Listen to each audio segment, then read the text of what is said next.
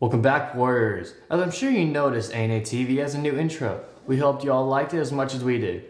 Big thanks to Sebastian Rosso for his hard work. February just passed and we celebrate Black History Month. Chris Huggins has the story. February is Black History Month, but why? Begin with this man, Carter G. Woodson, author, historian, and journalist, and the second African American to receive a doctorate from Harvard University. Dr. Woodson noticed that African American people were overlooked by the writers of history textbooks and the teachers who used them, so he started a Black History Week in 1926. He chose the month of February because it held the birthday of both Abraham Lincoln and Frederick Douglass, men he believed had done so much for the rights and liberties of African Americans. His idea caught on, and soon schools and communities began organizing celebrations. The Civil Rights Movement in the 1960s sparked even greater interest in the many accomplishments of African American history makers and individuals that broke down barriers and paved new paths for future generations. We asked our own Staff Sergeant Nixon what his opinion is on Black History Month and what message he would send to the youth.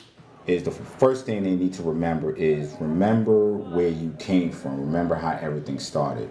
Sparked off a lot of things. In my era, I can't use them.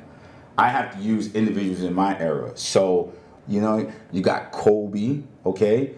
You got Kobe, you got LeBron, you got all those individuals.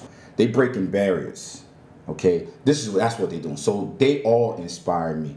I got comedians, like I say, even Steve Harvey, even as old as he is, but they all breaking barriers, inspiring us to continue to do better. And they're on a level that we can relate to, because everybody can relate to either sports, everybody can relate to a comedian, and everybody can relate to things that come on TV.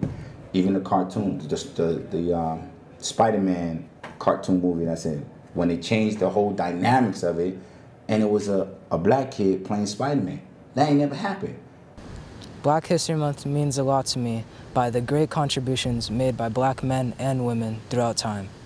I would like to be remembered as somebody who wanted to be free so that other people could be free.